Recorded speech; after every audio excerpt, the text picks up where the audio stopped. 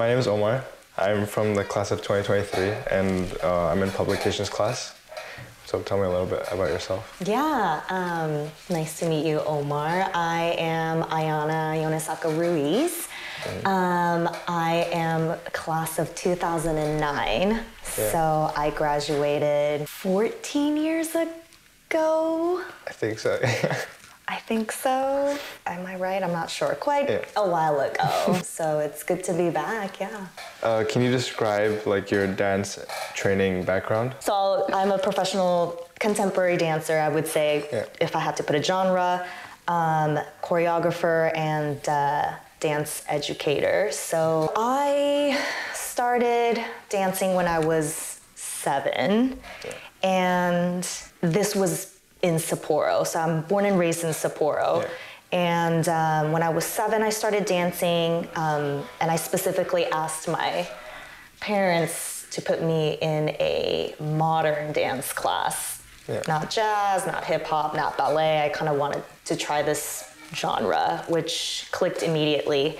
And that's where I started my training. Started off as kind of an after school thing, but soon enough I was like pretty serious about it. So then I continued throughout my years in Sapporo. So that's all the way until 2009 through, elementary school, junior high school, high school. So the training was at these studios, a few different studios in Sapporo. Then once I graduated in 2009, I went to San Francisco State University, which is where I decided to major in dance. And it's a state school, so, it wasn't like a dance school, anything like that. And I think I did that really to kind of have a backup a little bit, like what if dance doesn't work out? I think it was always kind of this fear of, especially studying so much in HIS, and I was going to go to college, but I wanted to go for dance. And there was a part of me that I was like, is this going to be okay? Is this going to be the right decision? I'm not quite sure. So decided to go to a state school so I would do, other general education studies alongside being in part of the dance department. But quickly pretty much realized like that's really what I wanted to do. So I really, really stuck with the dance major. And so a lot of my strong training, I think, comes in the 4 years actually at San Francisco State University. I had excellent teachers who, in other words, like whipped me into shape a little bit during the 4 years. And then in 2013, I graduated. So I would say the training was up until then. And then after graduation, it's pretty much I'm on my own. So I would, take classes on my own and kind of keep up my technique from there. So that's kind of the gist of background. If anything, how do you think HIS affected your career or how you became into that path? Yeah, that's a really good question. I mean, HIS taught me a lot of different things. But one of the really great takeaways for me, because I wasn't directly dancing at HIS, although I was just laughing with my friends the other day that HIS had a lot of opportunities to show talent, I think. When I was going to school, there were, just a bunch of different events. And at every event, there's always that kind of this opportunity for students to showcase their talent. And I remember I was laughing with my friends. I would always like jump onto these opportunities to see if I could dance or even sing or, be on stage. So in that sense, there was always kind of this opportunity for me to be confident on stage and really like show, because that's part of being a performer. But that aside, I think with HIS, multitasking was a huge thing to be able to do. The workload at HIS when I was there was pretty intense. Like, thank you all the teachers, but I thank you now. But it was a lot of work, at least for me personally. And I would say my fellow graduates would agree, but just being able to time manage all these different assignments, and I feel like I was just constantly doing homework. But on top of that, you know, like I said, I was taking dance classes outside of school as part of my training, earlier training. I also was also part of the volleyball team. And so I think all these different things, and at times it was pretty overwhelming, but trying to really manage and time manage, compartmentalize, really figure out what needs to be prioritized, and, you know, where can a little bit of procrastination come, or where do I give myself a break, or those kind of thinking came in such handy when I went to college and really had to focus on, you know, training as a dancer. And so reinforcing that in college, I mean, essentially it kind of solidified how I would manage my time as a professional dancer, because at the end of the day, once I was, you know, out of school, the organization of time continued, because I would be, you know, teaching multiple classes. I would get performance opportunities. I would also get opportunities to choreograph and put on shows, and, you know, all these different timings and deadlines, and managing all of that, I would say, was the key takeaway from HIS for me that carried on into my career as a dancer. So long story short, sorry. And what inspired you to become a dance teacher? Like, because there's a lot of different paths you can go with dance. What specifically inspired you to become a dance teacher? Actually, I really appreciate you saying that, that there's a lot of different paths that can be taken as a dancer, because I think when I went to San Francisco State University and decided, okay, this is what I'm going to do, I'm going to study dance, I think even I wasn't sure what kind of path I was going to go on. It felt like, okay, you're going to become a dancer, you're going to audition, you're going to go on stage, and you're going to perform. But then, like, I realized, I was like, oh my gosh, there's so many different things I could do with dance, and teaching was one of them.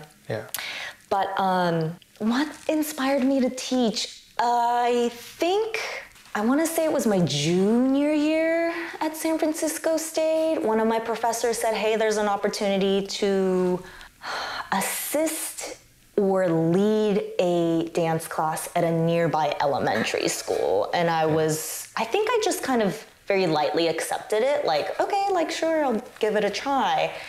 And really liked it. And I was also being told, like, yeah, teaching is going to be a huge, huge way to continue your dance career. So I started to look into it a little bit more. And